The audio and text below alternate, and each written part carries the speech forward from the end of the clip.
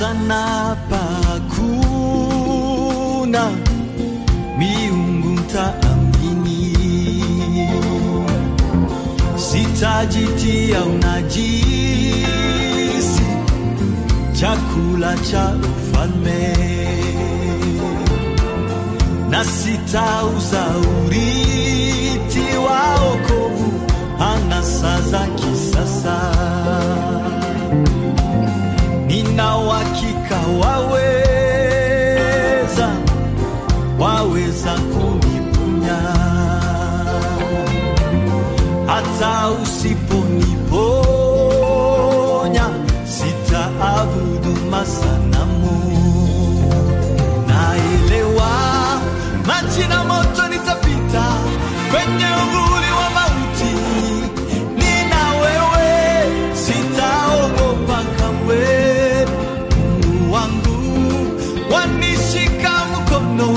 The late Mary Kalekye was born in 1935. She was the daughter to the late Moto Mwaniki and Tabitha Nduku Moto. 52, when she sat for a standard 5 examination, the highest level in primary school then. She lived a devoted and prayerful Christian who supported all church activities. Mary met the love of her life, Ezekiel Kimondole Mbusa, in 1953.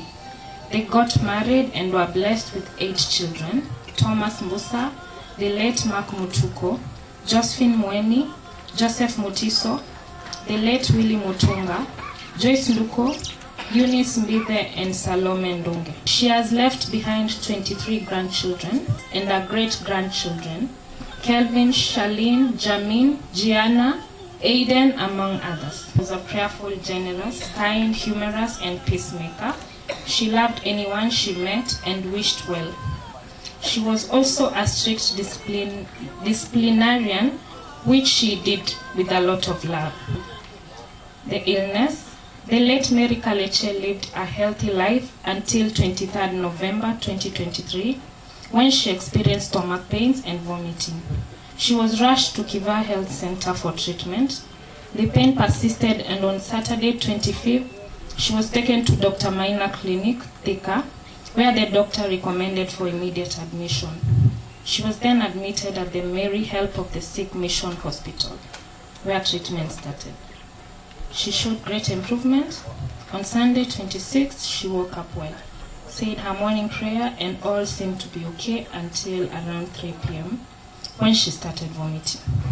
Her condition worsened in the evening and she was rushed to the emergency ward. She took her last breath at around 9 p.m., surrounded by her daughters, Joyce, Eunice, and Salome. Thank you. My Lord gave us 70 years of love, care, true friendship, sacrifice, and resilience. You were my rock. You supported me in everything I did. My #1 cheerleader. From you, I learned so many things about life. You made us feel comfortable under all situations, protected us from everything that was likely to hurt us. We faced it all on our behalf. I feel like withered flower in the desert. My heart is broken, my candle blown, but for you, my love, I will continue taking care of our children. Come on, someone.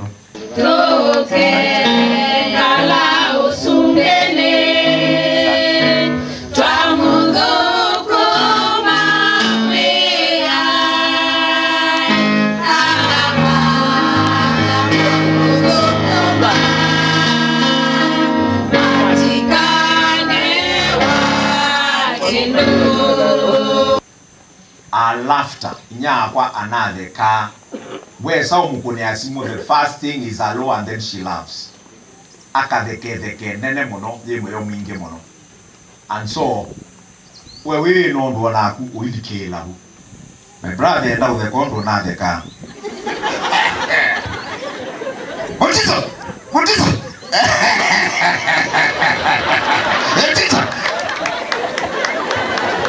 Our mom was an outstanding mother.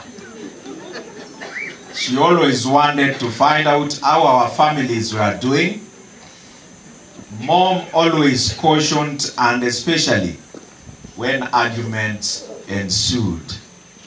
Surely we will miss her dearly. May the Lord rest her in eternal peace till we meet again. Amen. With my soul, it is well with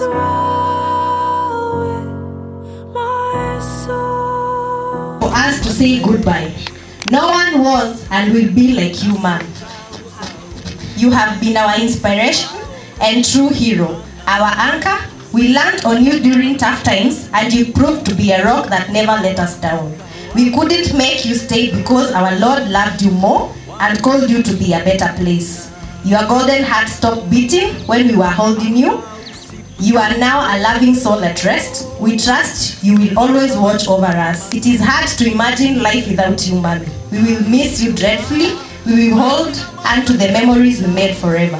Thank you, Lord, for giving us a chance to have the last conversation with you, where you told us to take care of our dad, siblings, our families, and also told us to live in peace and unity.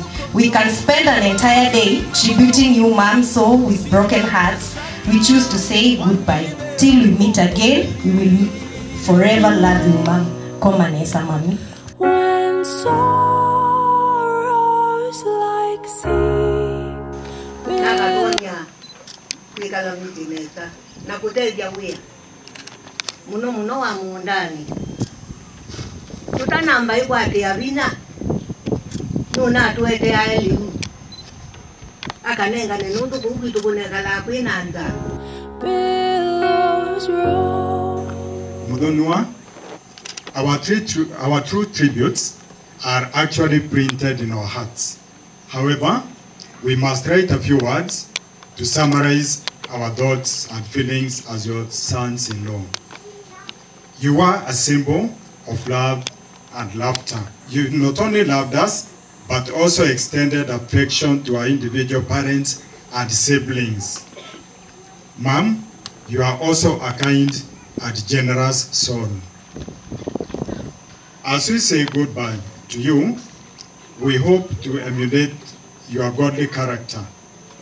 We specifically pray that God helps us to become your life students by taking keen interest in the family's welfare, a thing you always encouraged us to do. Fare thee well, mother. We loved you, but God loved you more. Your sons-in-law, Kamau, Aaron, Munuve. Thank you very much. We came into your family at different times and you welcomed us as your daughters. We were nervous, but you and our dad made us feel right at home from the first day we met you. You welcomed us with open arms, and that we will never forget. You were a great mother-in-law. You stand out above the rest. We thank God for blessing us with you. We will uphold in the family virtues we learned from you. Daughters-in-law tribute. Rabirami zangu pamoja na familia yangu, Mungu awabariki na endelee kuwatenda mema. Asanteni. Waweza kuniponya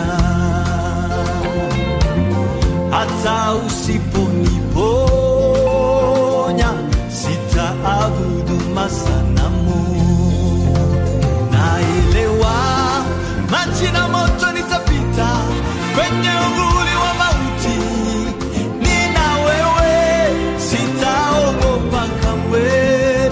Mungu wangu wanishika mkono, wautuliza moyo wangu, sina mashaka, wanibeba mgongoni. Waweza tuma neno la uzima libadilishe yote, hata usiyafanye hayo yote, bado nitaamini. Waweza tuma neno la uzima libadilishe yote, hata usiyafanye hayo yote. Mwe ine museo. Mabinda onde. Nenda kwa asiana siake. Kwataneni. Undu mwenyi wa mutia. Mukwatanete. Amzee ya isubewa. Nekwedewa. Ale yako subewa. Na aziawe bandu watu onothuka. Kana mwaziarende. Mzee na subewa ki.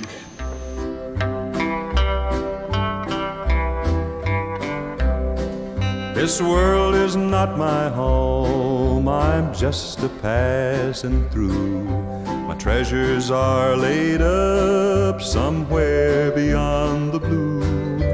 The angels beckon me from heaven's open door, and I can't feel at home in this world anymore. Oh Lord, you know I have no friend like you. If heaven's not my home, then Lord, what will I do? The angels beckon me